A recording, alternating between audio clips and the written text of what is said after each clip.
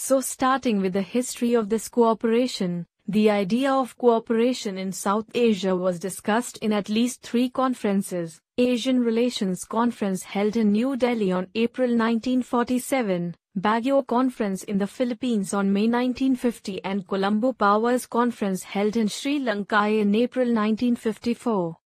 Initially in 5 agreed areas of cooperation, namely, it was started: agriculture, rural development, telecommunications, meteorology, health, and population activities. Currently there are 8 countries in the group and those all are in Indian subcontinent. India, in west we have Afghanistan and Pakistan, Nepal and Bhutan are in north. In east we have Bangladesh and in south Sri Lanka and Maldives, and of course my dear India is the big brother in the group. Objectives of SAARC are to promote and strengthen collective self-reliance among the countries of South Asia, to contribute to develop mutual trust, understanding and appreciation of one another's problem, to promote active collaboration and mutual assistance in the economic, social, cultural, technical and scientific fields, to strengthen cooperation with other developing countries, to strengthen cooperation among themselves in international forums on matters of common interest,